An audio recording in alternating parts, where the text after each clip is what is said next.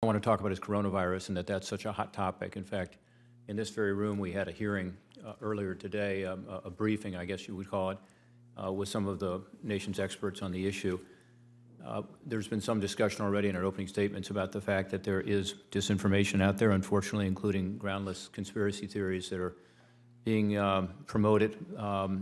And there's an analysis I saw that you all believe that there is, quote, evidence of inauthentic and coordinated activity concerning mostly these social media posts and tweets. Can you just briefly talk about the work GEC has done on this subject already, the spread of disinformation on the coronavirus, and the conclusions you come up with regarding the role of state actors and others in propagating these falsehoods? Absolutely, and thank you for raising this important issue. The coronavirus is an example of where we've seen adversaries take advantage of a health crisis where people are terrified worldwide to try to advance their priorities.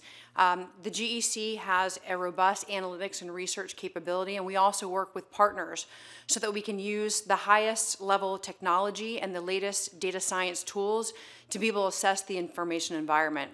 So we've been watching the narratives that are being pushed out, false narratives around coronavirus.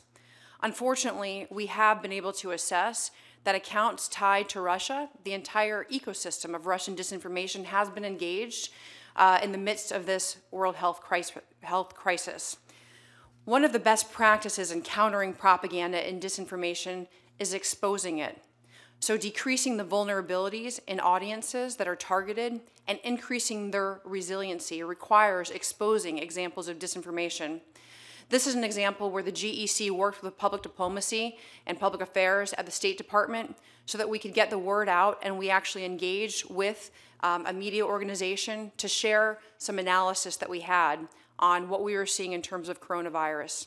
We saw the entire ecosystem of Russian disinformation at play: Russian state proxy websites, official state media, as well as swarms of online false personas pushing out false narratives.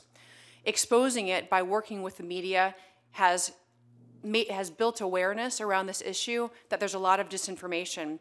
And right now, I hope that all actors will act in the most responsible manner to support people who are scared around the world in the midst of this crisis.